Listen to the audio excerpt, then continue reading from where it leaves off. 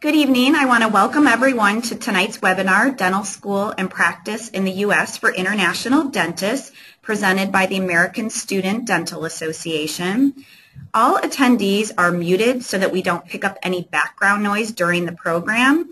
The webinar is going to be recorded and it will be posted on ASDA's website, and a link will be emailed to everyone who is registered for tonight's program.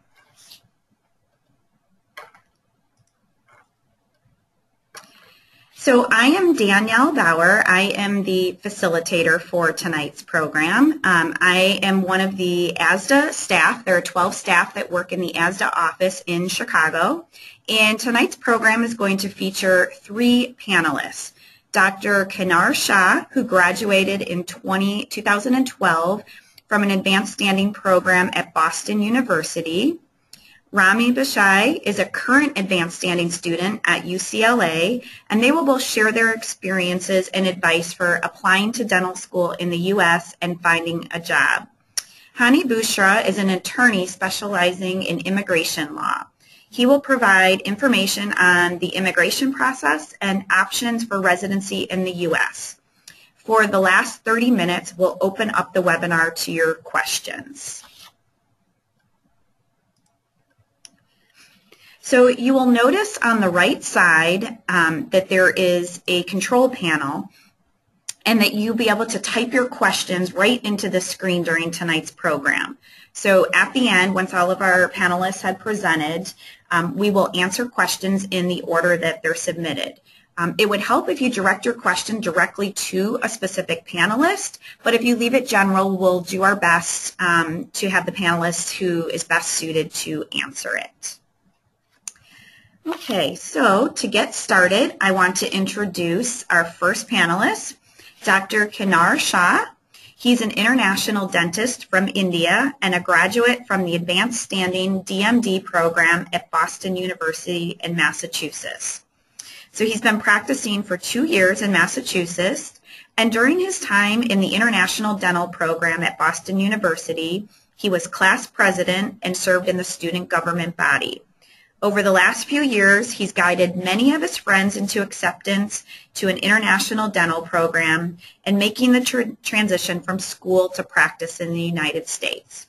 So I want to introduce Dr. Kinar Shah.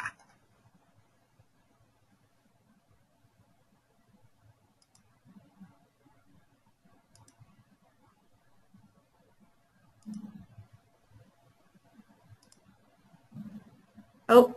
You were muted. Sorry. There you go. There you go. Can you hear me now? Yep. We can hear you. Okay. You want me to repeat it? Yes, please. Okay. Hi, everyone. This is Kinar, and I'm excited to be here, share all the experiences that I had, and guide you, help you in any ways, answer any questions that you may have, to the best of my knowledge. And I'm very excited to be part of this webinar, and thank you for joining. And Daniel, here, back to you. Is it Daniel? Yes. Okay. All right. Thank you, Kinar. All right. Oops. There we go. Okay. All right, so now I'm going to introduce our next panelist. So our next panelist is Rami Bashai, and Rami graduated from Cairo University in 2009. He did a 1-year internship at Cairo University Hospitals and then served 1 year in the Army. He now attends UCLA and will graduate from the Advanced Standing program in 2015. He is the founder and president of the UCLA Implant Study Club and the UCLA Implant Festival. He currently serves on ASDA's subcommittee for advanced standing students. He's been published in ASDA News, ASDA's blog Mouthing Off, and The Explorer, which is the journal of the student research at UCLA School of Dental Medicine. His microscopic picture was used as the cover photo for this journal. All right, I'd like to introduce Rami.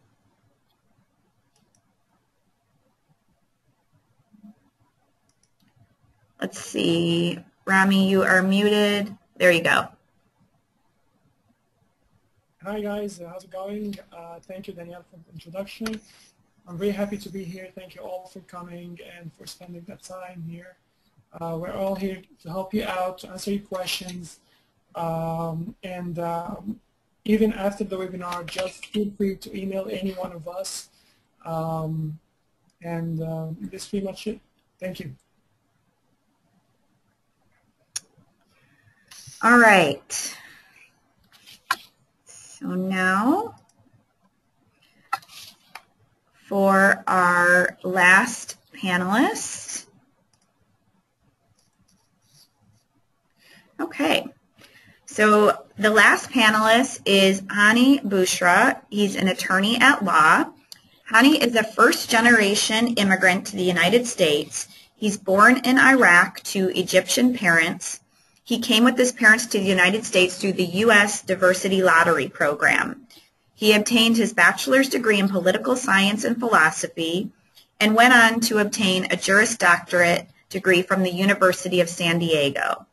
After becoming a member of the California Bar, he established his law practice in 2008 in beautiful Huntington Beach, focusing primarily on immigration law and practices internationally and nationwide. I'd like to introduce Hani Bushra.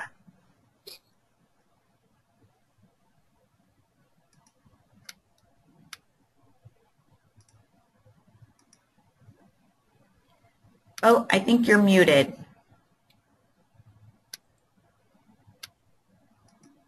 There we go. I unmuted you. Sorry. Hi, everybody. I'm very excited to be with you guys today. I spent the last 2 hours brushing my teeth to make sure that my teeth are white and pearly to speak with all of you here.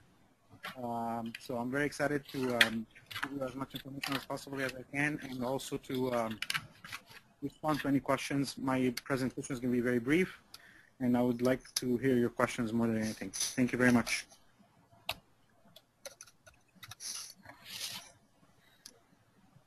Okay, so before we get started with questions, so if you want to start typing your questions in there, but I wanted to go through just a few things that may help you in your future, some ASDA resources. And all of these resources are available on ASDA's website.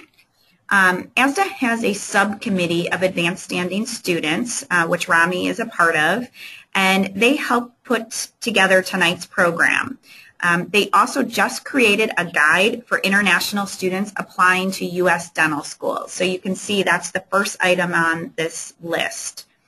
The second item is a website that lists the various options to pay for dental school. The next item is a study resource for the National Board Dental Exams Part 1 and 2. So, most international dentists are going to have to take those exams to get into a U.S. dental school. And ASDA sells reprints of the old exams that can be used to study. If you're a member of ASDA, you do receive a discount. And the last resource is a guide that the American Dental Association has put together on the U.S. Licensure process.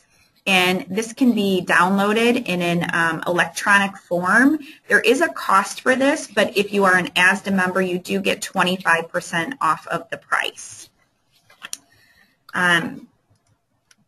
So as I mentioned, many of these resources and discounts are available to ASDA members. So as international dentists and as students, you have two options of joining ASDA depending on what your situation is. So if you are currently living in the U.S. and are planning to apply to a dental school in the U.S., you would qualify for our pre-dental membership. So that is $63 a year. If you live outside of the U.S. and are attending an international dental school, you would qualify for an international dental student membership. And this also includes membership in the American Dental Association. And that membership is $93. So the link shown on your screen gives you more information about each of those categories, and that's where you can join. Okay, so We will get to questions, but here is contact information for each of our panelists. So if your question does not get answered or you have specific questions for one of them, you can go ahead and email them after the program. All right. So if all the panelists want to turn on their webcams and come on, we'll start with the questions. Let's see.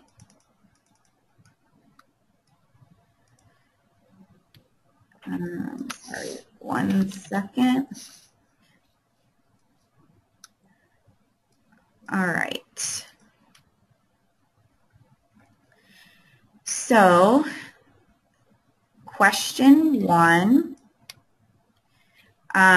will probably be either Kanar or Rami, and it says, how important is each skill of the TOEFL exam for an advanced standing program? Rami, you want to answer? You can go ahead. For TOEFL, when I took, that was about 5-6 years ago. Oh. Now they've changed the format a little bit. But yes, each of them are just as important. Every school has their different requirements. Whatever requirements you have to meet, you have to meet. Otherwise, they will not consider your score consider you as a strong candidate. But again, all the sections are just as important. Reading, comprehension, speaking, everything. Yeah, concerning that, yeah, as Kanan said, that each school has a cut score. Cut score means that, let's say UCLA, they have a cut score of 100. This doesn't mean that if someone applied with a 98 will not get an interview or will not get in, but 100 will put you on the safe side of the application and everything. And so it's very important. You do not want to get a low score in that. It's very important because they need to know that when you be integrated in the program, they need to know that you can keep a conversation, you'll understand the lecture, and you'll make the most out of the program. So, yeah, study for it and try to take it in your home country. Don't try to take it in the U.S., for example. So, actually, some people go to some places to take it because the person who's going to judge you and give you the score compare you to the other. So you need to. It's preferable if you take it in your home country. So, yeah. Thank you.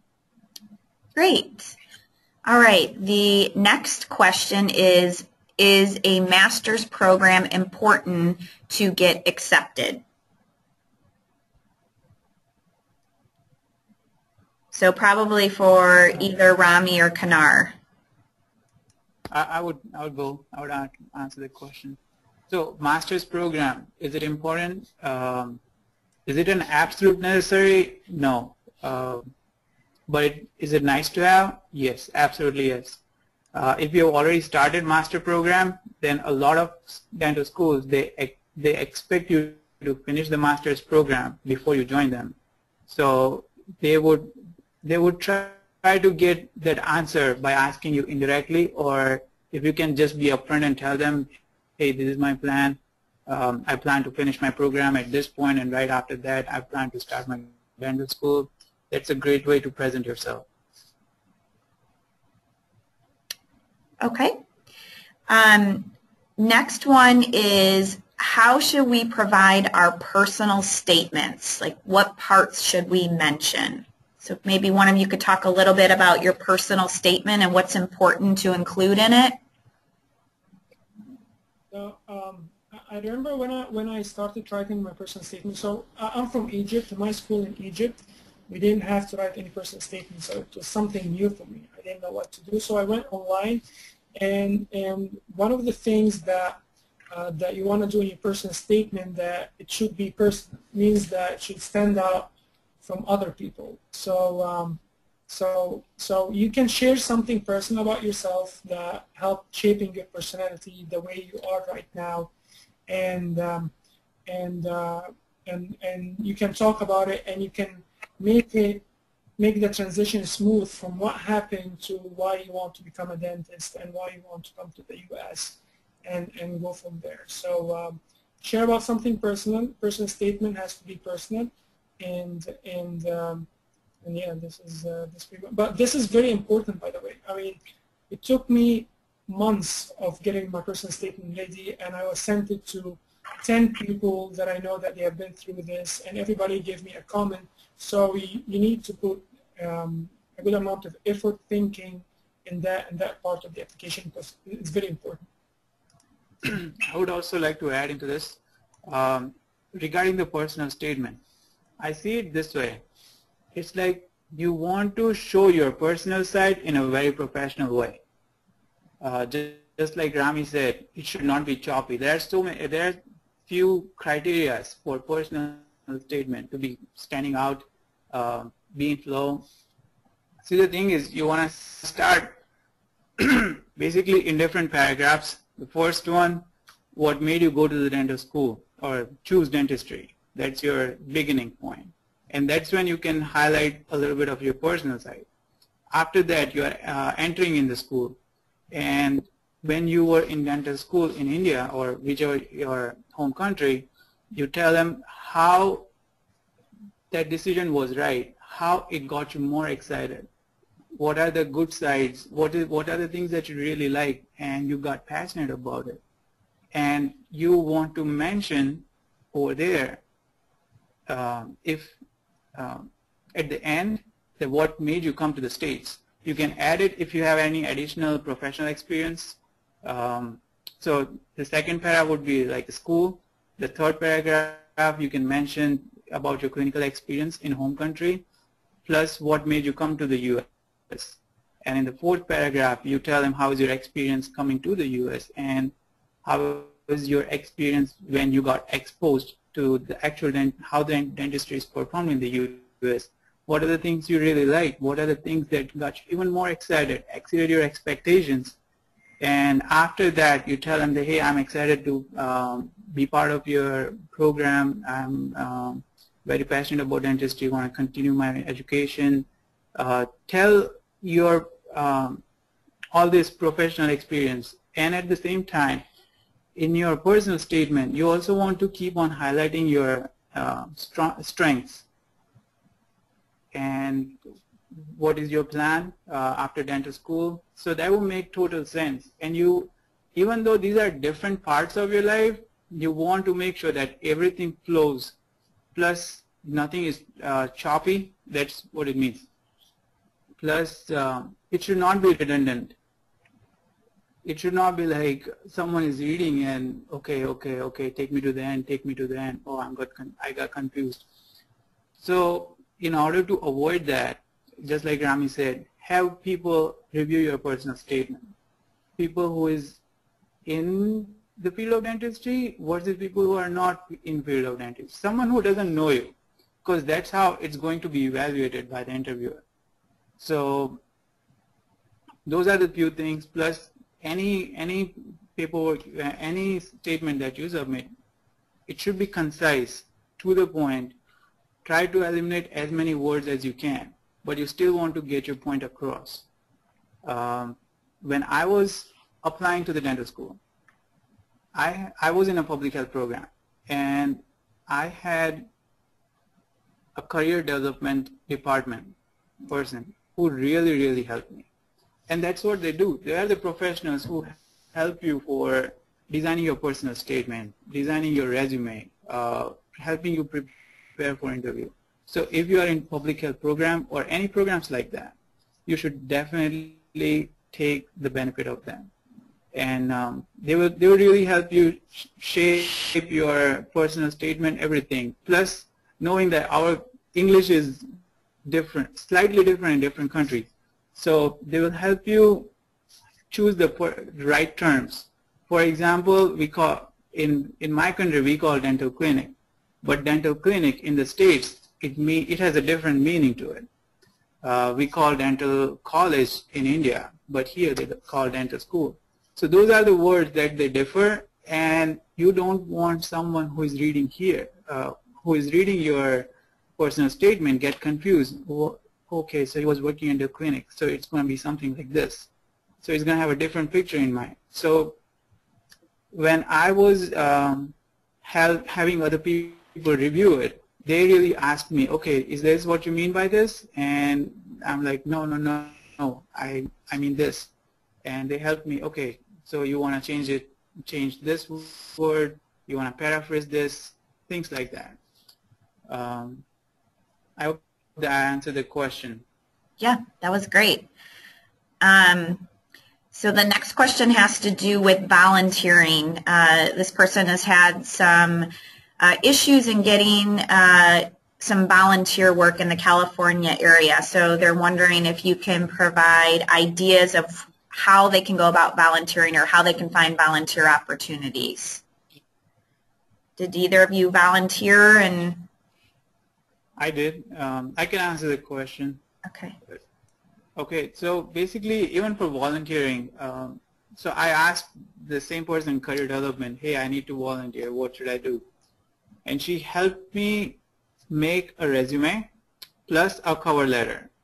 And I just Googled which are the dentists who are closer to me, where I can go and shadow them. And I just printed out the list, and I went to the individual office, handed to them personally.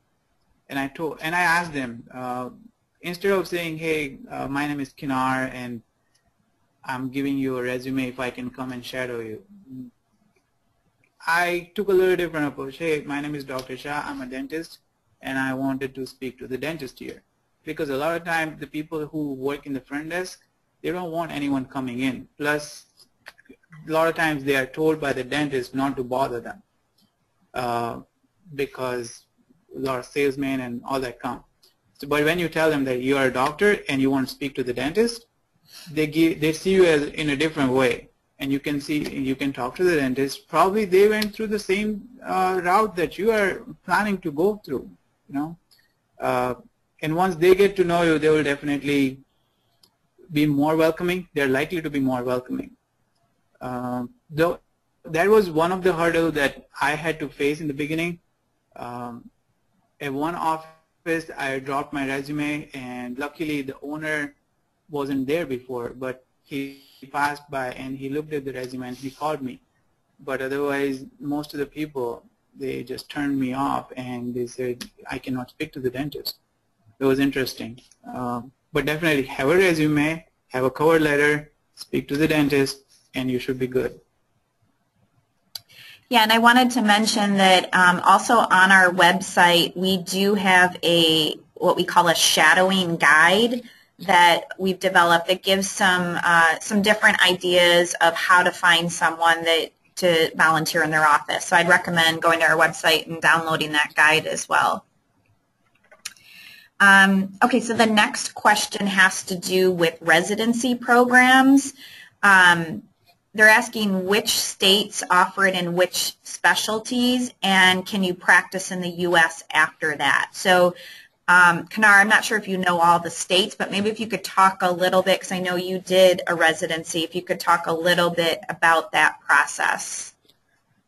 I did not do any residency. Oh, you didn't. But this question itself is a little vague. When you are talking about residency, are you talking about doing a dental school and then doing a residency versus having a dentist degree from another country and then jumping directly into residency program? Both ways, it's possible. The one, you have your dental degree from your home country and now you want to do a advanced degree, which is a residency, then yes, you can do it. Very few schools accept those candidates with National Board 1 and 2 scores. However, once you graduate, you will probably have a limited license, which means you can practice only in that school or that particular building or in only community health centers. So that is dental degree from your home country and a residency directly here. And after doing the residency, you can still apply to the dental school so that you are not confined to the boundaries of that building, but you can go anywhere in the U.S. To practice dentistry. Did I answer the question? Daniel, if you can ask the attendees if that was the question that answered. There's something I can add to what Pinar said is the residency program, you have to check each school if they have a program for international graduates or not. So you have to go by yourself to get a list of the dental school in the U.S. and check. So for example, UCLA, we have ortho for international applicants. We have AGD, we have endo for international applicants. So you might need to check that yourself. And so it's not related to the states, it's related to the schools, okay? Second thing, the schools that you can, what you can do, you can practice, but in limited number of states. So, for example, you can practice on 7 states or 9 states. I'm not sure what states exactly. You need to check of the dental association of each state. Some people talk about something called reciprocation. It means that, let's say I went for a specialty, and this specialty, let's say I went to ortho at UCLA, but I cannot practice in California, so I went to Texas because I can practice in Texas. After 3 to 5 years, you can practice anywhere in the U.S. So you can just do something called reciprocation. You might need to look into it, but after that, you can practice anywhere in the U.S. after this reciprocation. Other people do what Kenar said, is they get the specialty and then they get the DDS or DMD in order to save 3 years or 5 years. It's totally And one more thing to add. If you are already in dental school and looking for this information, the student affairs has answer to your question, and they will help you find the answer. And also, in the slide before this, I had shown a link for ADA does a guide on understanding licensure for international dentists, and at the very back of that guide, they do list some of the residency programs that accept international dentists. Now, as Rami said, I think it changes frequently, so you'd always want to call and verify that, but at least it might give you a place to start. The next question is, if someone has a 6 to 7 month gap in their application, does that weaken their chance for an interview? What is the meaning of 6 to 7 months gap? I think it may mean in their experience, possibly. She didn't do anything in 7 months, so he is concerned that this might affect the application. I think there is always something good about doing something. So it means that it's better to not have gaps. But however, this will not weaken your application to the point that you will not get an interview because of that. So 6 months is not a big deal, I think, at all. But it's always better to fill up your time with something. Volunteer somewhere. Do something related to dentistry. Go for a mission. Just do something gives the impression that you are a hard worker and you can make it happen if you get in.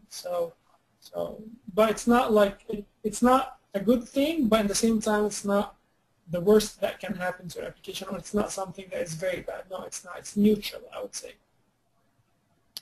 I can add a few things in here. Now I understand the question about the gap. The thing is, you want to highlight your strengths. That's the thing. Even though 6 months, you may not be in touch with dentistry, but there may be something else that you did and which helped you learn something that you want to implement to dentistry. Maybe somebody was in sales, or maybe somebody was studying something else, but you want to bring what you learned there to dentistry, and you're happy about that. Again, you want to show your strengths. You want to highlight that. You don't want to highlight that 6 months you didn't do nothing. That's it. Okay. The next question says, does attending a preceptorship program play an important role into acceptance? Rami, you want to answer? So it might help that people get to know you. So for example, UCLA has a preceptorship program. So it might help that people get to know you, that you're a hard worker, you get letters of recommendation from people inside the school or in the US. However, this is not a guarantee that you'll be in. Okay, I didn't do any preceptors, I didn't do anything, I just came here right away. So it might help that people get to know you and get to write you a good letter of recommendation. This might help. The second, but it's quite expensive as well, so you might need to do the math that if it's worth it or not. Does it help? Yeah, it will help because it's a US experience, and this something looks good in your resume. Okay, so this something might help, but it's not a guarantee at the same time. What about masters? Masters are always a good thing. It depends on what you want to do in life. I mean, if you want to do masters just to get into the international program, you might work hard to get into the international program. Do masters help? Yes, they might help, but it's all about what you want to do. So yeah, of course masters will help. I mean, when you apply to a program and you have a master's degree and the other person doesn't have a master's degree, you will look better. But this is not a guarantee that they will take you. It's all about the interview and the bench examiner. Exactly. Okay. There are quite a few questions asking about an SOP. I'm not entirely sure what that is, but they want to know what an SOP should contain. So maybe you could talk a little bit about Statement of purpose. Okay, the personal statement. Is Yes. it? Okay. All right. I mean, I think you covered that earlier. I don't know if you had anything else to say about the personal statement. Same thing. The only thing that I might add, Rami, you want to say something? yeah, the only thing that I might add, just make the transition smooth between the paragraphs. So Kenar said it should be like maybe 3-4 paragraphs, 5 max, but you should make the transition smooth. Like the last line in the second paragraph has something to do with the third one, the first line in the third paragraph. So you should make the transition smooth, and don't make it 2 pages. People will not read that. Okay. So put yourself in the shoes of the program director. He has like 600 personal statements. Make it short, 1 page, 1.5 max, but try to make it 1 page, straight to the point, and that's it. So Absolutely. Okay. There are quite a few questions about GPA and the TOEFL score. So how important, if they have an average GPA, or how important is that in the application process and the TOEFL score? Do either of you?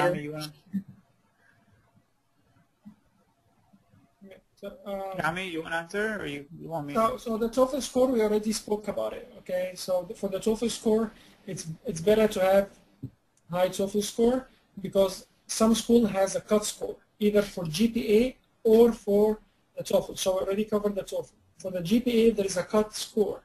Means that they will not even look into your application. So for example, I don't know, I think UTESCA, University of Texas in San Antonio, the cut score is 3.0. So if you are 2.8, most probably they will not even look into the application. So is it important? Yes, it's very important. But at the same time, I know people with 2.85 and got into a very competitive program because they have a very strong resume and they have a whole 1 year of US experience. So it is important. Of course it is important. And if you are below the cut score, it's going to be way harder for you to get in because the problem is that they will not even look at the application at all. So it's very important that the GPA be good. However, if it's below 3, it's not the end of the world. Some schools might accept that, and some schools might take you in. And yeah, I think this is what I would say. I agree with Rami. I would say absolutely, just like he said, the cutoffs. So you want to make sure you are above the cutoffs. If you are barely on the border, then you really want to make sure that you then you have additional things to put on your resume or your application to show that you are a strong candidate, and you want to highlight them. It's more about how you present yourself.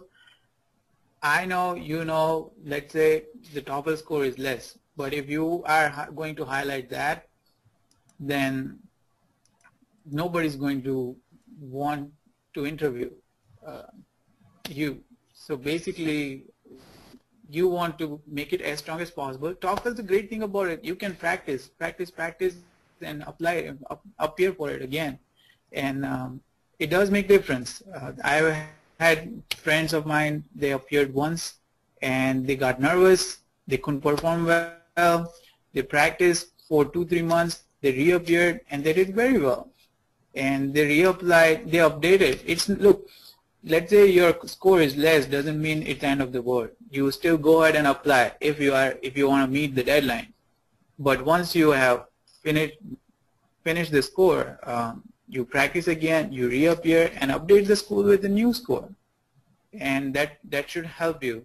Regarding GPA, no, you can't change it, but you can add a few more things, like it can be shadowing experience, it can be anything else. You can let's say if you work at a library, or if you work in some other place, you can show them, even though it's not dental related work experience, you can still put that instead of nothing, and you can show them that, okay, this is what I did during this time, and this is what I learned, and I am excited and I want to apply towards dentistry, and I'm happy about it. Everyone understands that life comes in the picture. You cannot be in touch with dentistry all the time. You cannot be all about dentistry. Sometimes you have to take time off to do what you gotta do, and what matters at this time is it's all about how you show how you present yourself. Okay, so next is someone wanting to know some tips on preparing for interviews. So if either of you could share how you prepared for your interviews for dental school. Sure. I can answer that question. So for preparing interview, there are different things you can do. One, you want to write down, this is how I did it, okay? I wrote down all the possible questions that they can ask. You also want to look at your personal statement and put yourself in interview shoes and think of the questions that you might want to ask to this candidate. And so you try to figure out all the questions that can be possibly asked. That's your step one. Step two, you write them down. Step three, you want to practice. And you want to practice to sound naturally. Even though you're nervous, you should be able to speak to that point. And fourth, you want to practice in front of someone else. If you got nobody or you feel uncomfortable, then practice in front of a mirror. If you can see in the mirror and convince yourself that your body language, your words, your passion, everything goes in harmony, then you're fine. That's all they're looking for. Rami, you want to add something? I think the guide that we published today, it has a lot of things, has a lot of tips. It covers everything related to the interview. But the interview is two sections or two parts. Most of the schools, they have the bench exam and they have the personal interview. So for the personal interview, as Pinar said, you have to read online about the common questions. For example, what's your weakest point? Be prepared to these questions.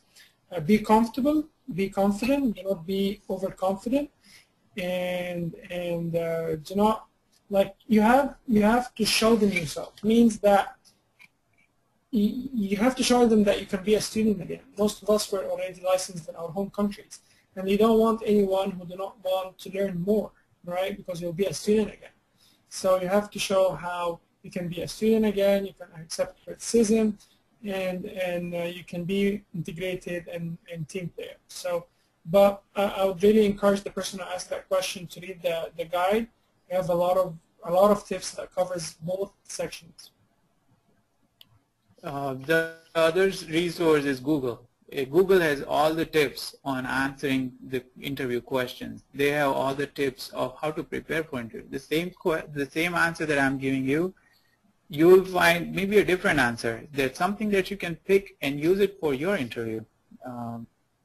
You want, again, just like I said about the personal statement, you want to be concise. You don't want to be sounding choppy. You want to sound fluent. Practice, that will help big time. And if you would ask me, this is a very broad question, the tips for preparing interview. But if you guys would ask me a specific question, I can probably answer you better. For example, tell me about yourself. How do you answer the question for the strengths? How do you answer the question for the weakness? Things like that. Okay. The next question is asking if membership in ASDA and ADA or other organizations increase the chances of getting an interview. I think yes. If you can show that you did, and not what I mean by you can show, of course you can show, but in your personal statement, you can make a small line that, hey, I was excited and I'd like to be in touch with dentistry in the U.S. So even though I did not have any opportunity to shadow a dentist or to be part of any dental organization, any office environment, you signed up for ADA and you received their newsletter. You reviewed some of the dental magazines. This is what you learned, and you're excited about I think it might look good, but it doesn't have a lot of weight though. So it doesn't have a lot of weight in your application. It might look fine, but at the same time, you have to know. I remember in ASDA or ADA, just that you went online and you paid the fees. So it looks good that you're interested in the U.S. system and you're interested in to know about what's happening in the American Dental Association, what's happening in the American Student Dental Association, but at the same time, do not put a lot of weight on that, because I don't think, I mean, talking to program directors, I didn't hear anyone saying anything about that. It has a lot of weight. It might show interest, but it doesn't have a lot of weight. I think it's just that it's one way to show your excitement, your passion about dentistry, and you can definitely, if you're going to say that in an interview, I think it's something that will make you unique, because not a lot of people do it. Plus, you can add a story to it. You can say, hey, I like the dentistry in US so much that I signed up for it. I reviewed so many articles. And I really like the article about this, and you can tell something about it to prove your point. And I think that's how it will help. Yeah, I agree. I think where ASDA and the ADA can help is preparing you for some of those interview questions, reading our publications and, our blog and things like that talks about issues that are happening in dentistry in the U.S. So it helps educate you when you walk into those interviews. We had another question kind of related to membership that I can answer, and someone's asking that if you are a dentist and recently moved to the U.S., which membership category? So you would be considered a pre-dental member. So pre-dental members can be those in the U.S. who are a traditional student in an undergrad program, but it also does include those international dentists who are in the U.S. and are thinking or interested in applying for either a residency or an advanced standing program. So anyone who's interested in becoming a dentist in the U.S. would qualify for that pre-dental membership category. The next question is asking if the LOR expires. I think that may mean letter of recommendation. Mm-hmm. So is there a time frame on those. Do Rami, either you want to answer?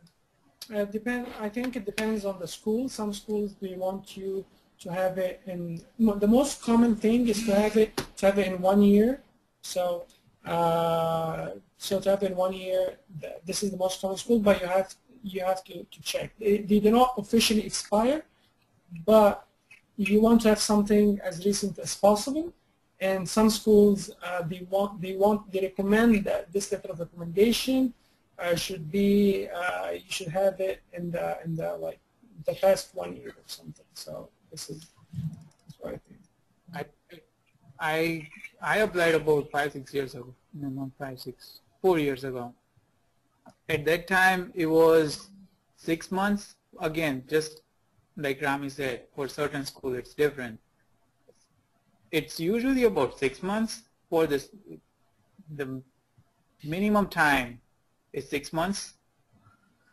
But what I did, I just didn't put any date in my letter of recommendation.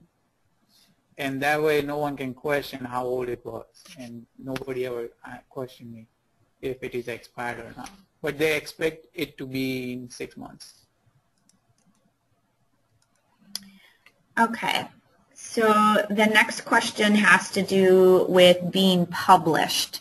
So they're saying that it's difficult getting published at a graduate research program. Do you have any suggestions for how someone could get published? I mean, I know. Research. Well, the first part of the question, I have an issue with it. It says most people who got in dental school always have numerous publications. I don't think this is correct. Maybe this is what you might hear from ASDA, but I don't think this is correct at all. A lot of people, I got in without any publications before dental school, and a lot of people got in without publications. It might make you look good, yeah, but I don't think it's something. Most people who got, like the question, you think that most of the people who got into dental school, no, it's not most of the people. Actually, it's quite few who have publications and got in. Might make them look good, but I know people who have publications and they didn't get in. So it's not really that big thing. They'll make it will make you look good though. So however, how else can we publish? I think ASDA is one of the places that you can publish. I think Danielle, like 2 days back, we had an international student who published in the ASDA blog, and anything you write for ASDA is a publication. And she's an international student, and she didn't even get accepted at any US dental school yet. So ASDA, I think it's one of the big places that you can publish at, and yeah, this is what I have for that. But if you are doing research with someone, he might guide you what to publish and where to publish. But ASDA, I think it's a great place to publish. Absolutely. We definitely look for authors of all different backgrounds and experiences. So, you know, many of the individuals who write articles are current dental students, but we also have various pre-dentals, international. So for anyone who is interested in writing an article, if you go onto our website under the communications tab, there's an area for Write for ASDA, and that gives you more information. The next question might be best answered by Hani because it has to do with the visa. It's asking, while I'm in dental school, can we switch from a J2 visa to any other? So maybe if you could talk a little bit about what visa. Oh, you're. The J2 visa is a. Hello? Yep, we can hear you. So the J2 visa is an exchange program visa that comes in 2 types. That says that after you finish with your program, you have to leave the country for 2 years and then come back to the United States if you want to come back to the United States. The other one comes with no one with the restriction. You cannot change that to a different visa. Okay? The thing is interest waiver, and that happens saying to the U.S. government that there is here in the United States. You're going to be working in dentists, or you're going to be, and that way you can get that 2-year requirement. Wait, have a 2-year requirement in there, or 2-year restriction. You can switch from a J2 visa to a different kind of visa after that, like an H1B visa or a TN visa if you're a citizen of Canada and Mexico. Okay. Thank you. The next question is asking about the dental school outside of the U.S. where the person attended. They want to know, does my dental school's reputation count if I apply to an American dental school? So I guess how important is the school you attended in your country of origin? I think it's true. The dental school's reputation does count. Of dental school, it's is the program's experience has been with the previous students from the same dental school. There are certain dental schools that they already know the people that are applying from. It's not, you're not the worst one. And they have excelled and they have done good because the dental school with the basics and the concepts of dentistry. So the dental schools here, they know already if you're going to apply for, but if you are of the world. I don't know if you have anything else to add. I think, let's say I'm a program director and he was a good person and he was a team player and everything. This would give a good impression of the dental school. However, I think they receive a and it's very hard to remember. So there is reputation, yes, there is reputation. Is it something?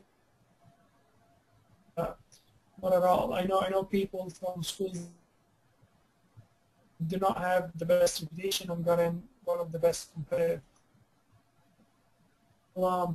So do not get confused. It's not. This is not. Doesn't have a lot of agrees on what I'm saying. It doesn't have.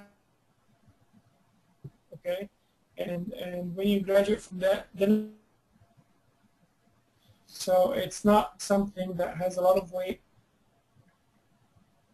that should stop you, or that you should even think about it. I think this is how. What I learned was something someone in admission committee. Now how true, but look, the point is, and there is no point in even thinking. I think you want to. Disappointment is a good emotion if you approach it properly. You want to highlight your strengths. And do I know, or do you know which schools they consider good? You don't know, neither do I. So why worry about it? Instead, application and other things. Okay. The next question is from someone who is currently an advanced standing student and on a student visa, and they want to know if there are nonprofit organizations that they could work at for international students who are on a visa. So I don't know, Hani, if you want to talk a little bit about what sort of things they can do on a visa and what they couldn't do on a visa? Yeah, I'll handle let me just put my camera on, or it's on. The legal part of this is that you have something called an OPT, which is that is an allowance. Go ahead and either work during the student visa or with the student visa. It doesn't have to be for compensation. So it could be with another with them. It doesn't have to be necessary. With the OPT, you have up to 29 months that you can take after graduation. Something like a nonprofit, provided they provide a letter of employment, CIS, showing that there is an and that they're certified that you'll go ahead and employ and you're working with them. OPT also could be done during your studies. You're allowed to work up to 20 hours during your studies.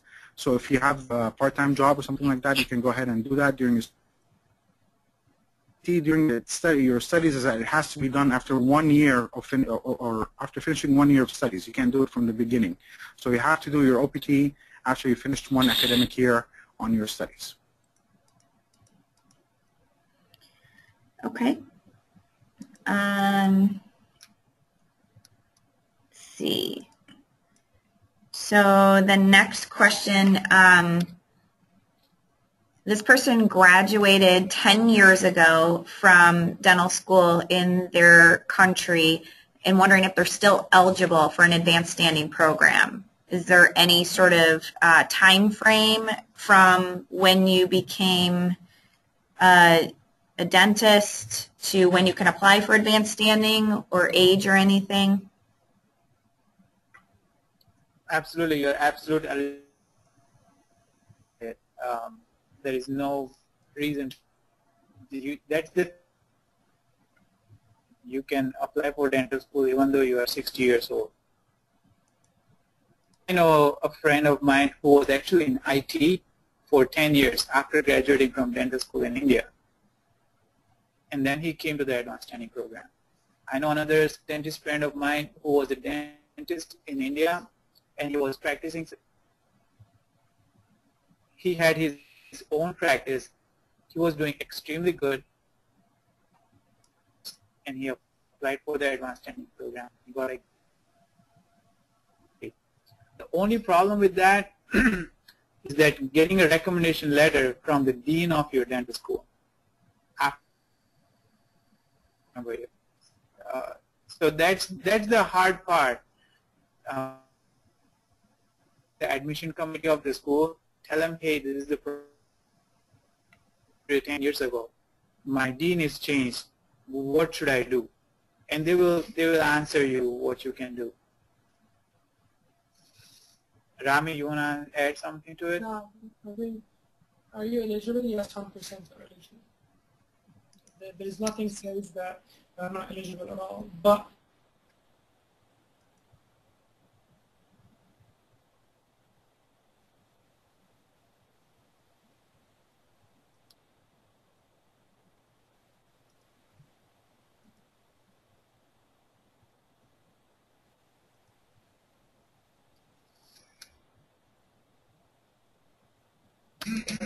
Oh, I think you might have gotten muted for a moment.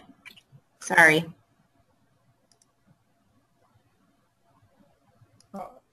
I was muted, you're saying? Yeah, I think so. Okay, no. So what I was saying is that, yeah, you're 100% eligible, but however, it's better to make a decision and make your mind as soon as possible. Like if you're a program director and you had 50 years old and you had a 23 years old, you are both applying to the same spot, automatically I think you'll need to get 23 years old. So it's, I mean, the examples that Kinar said and gave, they're amazing examples. So this should not stop you from getting into the program at all. So no, you're totally 100% eligible. Okay. The next question has to do about funding. So what are ways to be funded for the high fees of an international dental program? Maybe. So there are different ways. There are different ways for funding. One of the most popular one is the private student fee. If you are here on the student visa or green card holder, then you are not eligible for. You'll be looking for or money from your home country, or who can help you fund your student to get the student loans, or it's really difficult, and it's a hard part for so many people. And I had in my people are looking for help. They can find the. I didn't have any relatives or any blood relatives, any uncle in India. I had my brother's childhood friend who helped me co-sign my loan. So there are people out there who can help you. But okay, to answer your question, if you are a U.S. citizen or a green card holder, then FAFSA and I don't know if anything else you want to. The question is about the funding. So if you are talking about loans, you private loans, but you are talking and stuff like that, you are not eligible for that. So if you question about the private loans, yes, you need a co-signer, and you can get a private loan. But if your question about you can have a financial. If you're not a citizen, you cannot have a financial aid. But for scholarships, you most probably no scholarship, and there is no decrease in the amount that you have to pay. So this is your question on. That's pretty much it. I'm sorry. A private student have a co-signer if you are not a U.S. citizen. And the good thing about it, if you have a green card holder, then even if you do not have credit history, they will give you. That was 2009. That was the ones that are slightly more liberal than so lenders are more lenient. I'm talking about the banks in California. Most of them do not have a social security number. So this is another issue. And if you want a private loan, so most of them they need SSN if you're a permanent resident or not. And how to get SSN, you need to find a job on campus. Starts. Can tell us ways to get the SSN or something like that. Okay. So the next question is for Hani. It's asking if the DDS degree comes under STEM and is eligible for the 17th month extension. Yes, they are eligible for extension. Okay. And someone questioned, you mentioned that the OPT is 29 months. I think they're do an extension of 12 more months after that. okay, so 12 plus the 17. And then, sorry, 12 first and then 17, I'm sorry. Okay. All right. And then there's another question related to that. Sorry. So asking if they can volunteer at a nonprofit organization for with an OPT extension with STEM, or do they have to get paid to be eligible for the OPT extension? The word in the question was the E-Verify part. So in there, and the employer goes ahead and to indicate that you're working there, you should be fine. Okay. Let's see. Sorry. The next one, I'm not sure who can answer this one, but is it mandatory that a cosigner on a loan be a U.S. citizen or green card holder, or could a cosigner on an H-1B visa work?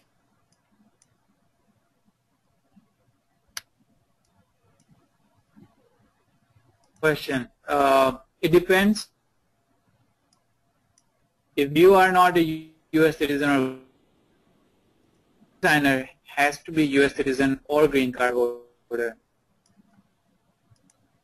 and be visa. This is, as far as I know, with most of the banks, or maybe even 100, and it doesn't hurt to ask them.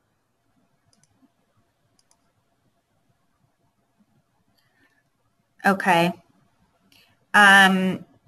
The next one, I'm not sure, honey, if you can answer this one. The procedure about switching schools on a F1 student visa.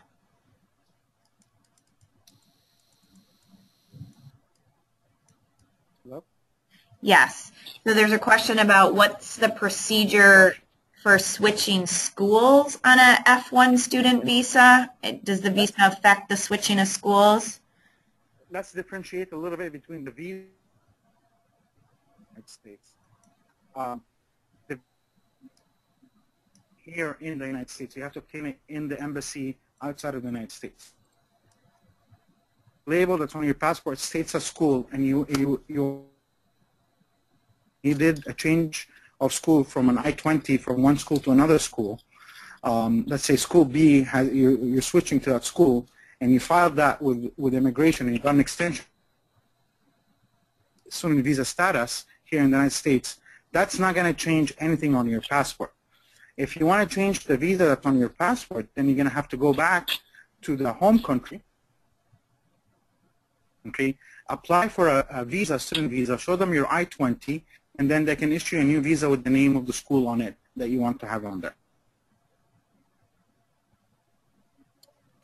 Okay.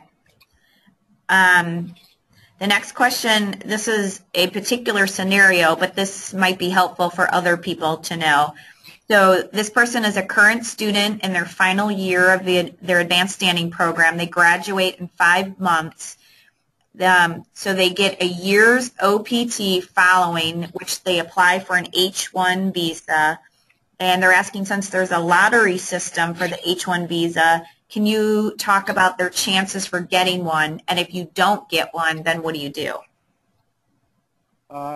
That's a very good question. Let me just put it this way. This year, every year there's 65,000 visas available for the H-1 program. This year, over 85,000 applied. Actually, this is the first year in the last 3 years that the quota was actually met. If you end up not having a visa, then and your OPT has expired, then you'll have to return back to your home country, or in a different study program, get another F1 visa, for instance, in English course language or something like that. The next round of H-1B visas. If you get selected for the H-1B visa program and your OPT expires, the gap, which is between April 1st when you apply for the H-1B visa and October 1st when you're supposed to start working, your OPT will cover that gap, even though it may have expired. Okay, so you're legally staying here on a difference of about 6 months until your H or following the April where you selected. I would like to add something here, Hani. Based on the information that I have, let's say if you don't get into H-1B lottery, there are also different. There is also another H-1B way for non. So let's say you are on OPT and you're working, and your employer filed your H-1B, and let's say worst case happens, you don't get selected. One, you continue to work as a dentist, but you have to switch the employer to a non-profit organization and have them file your H-1B. They do not have any quota. There is no limit for organizations. So they can file it and it will get approved. And you can still continue to work for that non-profit organization. The catch here is though, if let's say you want to switch an employer, let's say you started working for the community health center, right? After 6 months you want to quit the job, or they fire you, or you have to change the job basically to any personal, any private dental office basically, or any corporate chains. You have to switch to another non-profit organization only and have them transfer your H-1B. So that's the catch. Until you can get into the regular April cycle for the next year and get selected in lottery. After that, you can go anywhere you want. But that's the other way to turn things around. The third option would be you can also look into working for a dental school as a faculty. And that is also, or you can go into a non-profit research organization and work for them. So there. I just want to clarify the H-1B non-profit part. The requirements are that it has to be somehow related to an institution of higher education. So there are 3 types in that, but they have to be related to an educational institution. So it's either a research lab or in the school itself, or something to do with that educational institution. Okay, so the next question is regarding a visa as well, but what kind of visa do they need to take the National Board's Part 1 and stay in the U.S. until they apply for Part 2? I honestly don't have any idea about that one, because Okay. I don't know what the requirements are. I think somebody who went through it, like Rami or... Go ahead. So for Part 1 or Part 2, you can be on B1 visa, the regular visa that you're visiting the country. However, you can stay. It's valid for 6 months maximum, and you can plan to take the Part 1 on the first month that you come here, and Part 2 on the last month. However, you cannot extend. So it's like a green card for 6 months, and so you can take it on the tourist visa, which is B1, B2. And you'll have, if you want to take Part 1 and Part 2 of the same visit, you'll have to make it happen in the window of 6 months. Okay. The next question is, how important is U.S. experience, like an observership? What if a person is on a visitor visa and can't get much experience in the U.S.? You want to answer? I want to repeat the question again. It says, how important is USA experience, like observership, and cannot get much experience in the U.S. So something that you cannot do. So get it out of your head. I mean, do not keep thinking about it. I mean, I didn't have any U.S. experience. I didn't know anybody here in the U.S. at all. And I got in. So how important? It's fine, but it might look good, but it has nothing. It doesn't affect. So yeah, if you're on a visitor visa and you cannot do if you cannot do observership, this doesn't stop you, or this decrease your chance at all. It might increase your, okay, so do not put this in your, I don't think this is correct. Okay. You can have an opportunity. Can you hear? Hello? Yes. Yeah, we can hear you. I'm getting, again, what I'm trying to say here is that basically, yes, if you can have an opportunity, you should absolutely try. You can highlight that in your application, and you can show that how US experience has helped you apply to the dental school here. What are the things that really interested about? You can actually mention them in your interview, and you can explain them. Okay, I learned about this. I learned about that system. The system B, Opera, be a little bit. Okay, I learned about all this, and I want to be able to practice all that.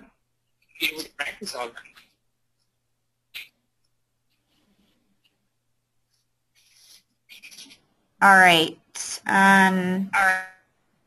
The next question is for Tanar and me.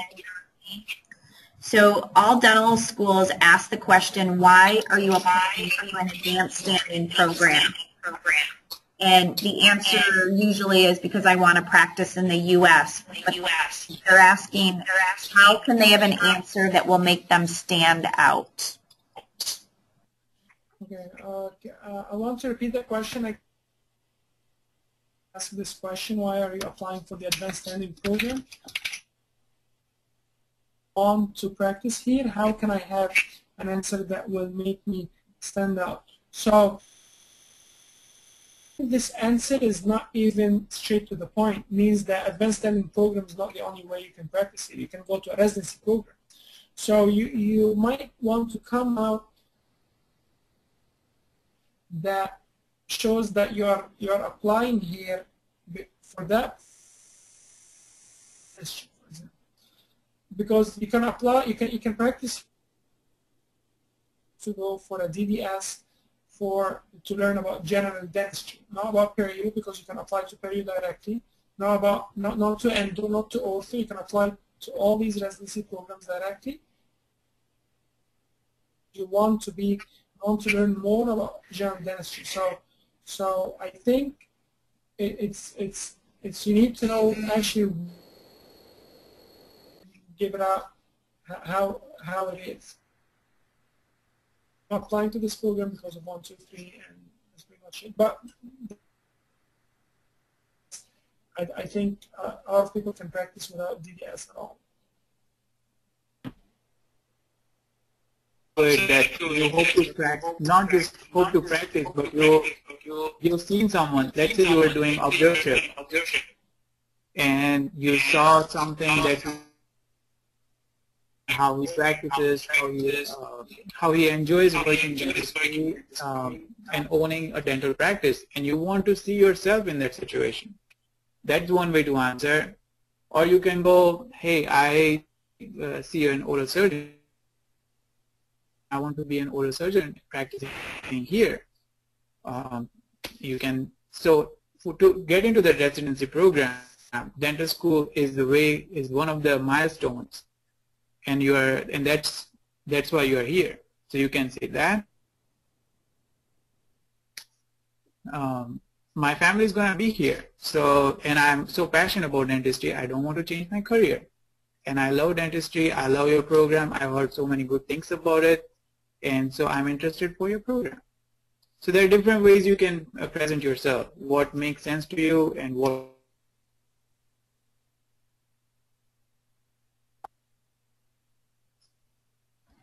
All right. The next question has to do with research. So how important is research experience And if it is good to have research experience, should it be dental related or can it be in any other medical field like genetics or cell biology?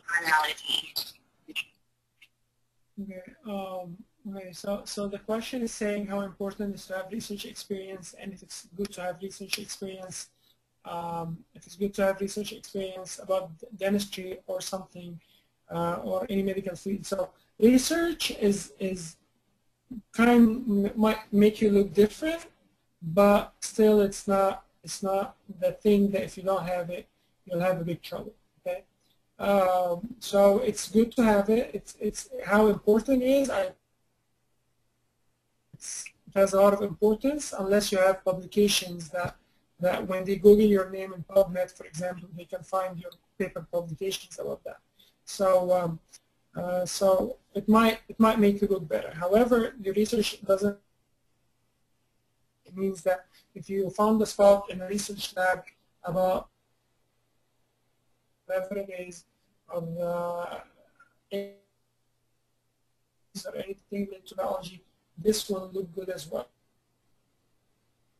Dentistry related, but at the same time, you do not go that far. Like you're talking about something has nothing to do with your field at all. So genetics, for example, it affects dentistry because right now we are thinking how genes are affecting implants, for example, the research that I'm doing and everything. So do not go far, okay? So it doesn't have to be related to composite and amalgam, but at the same time, do not go research about hair, for example, or whatever it is. So I would. Did I have a research experience? Yes, I did. It was something I did to strengthen my profile. Does it help? It's just one of the extra things. Put yourself as an outstanding candidate. Just like Rami, be around dentistry, not go to.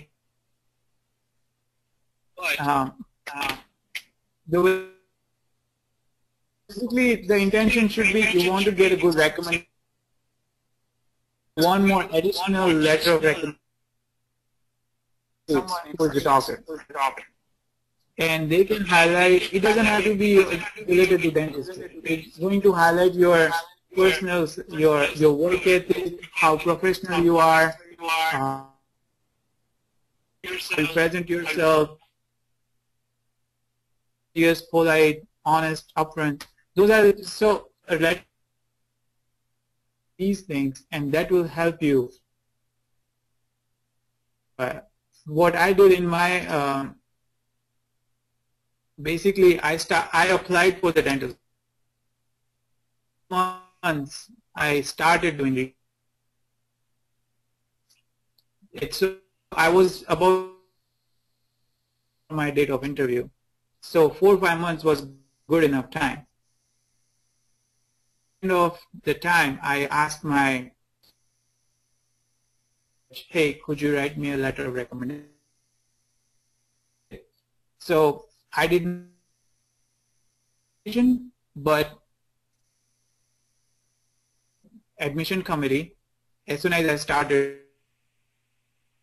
in this research institute and I'm learning this, please update, and I would like to and the research, the admission. And when I went to the interview, what I did was I just told who I'm working on, and the director who he was a big editor of one of the field, and I told him that, hey, this here's a letter of recommendation for me. Pull it out, you hand it to the interviewer, and they will take a look at it. So that is how you can use to your advantage. Unmuted.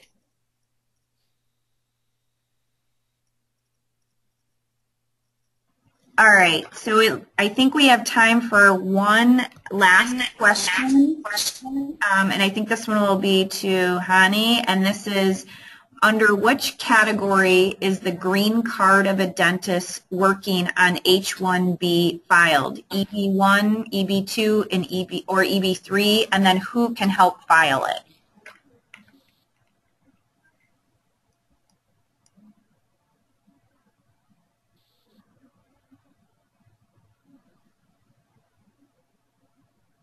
Oh, sorry, I think you were muted.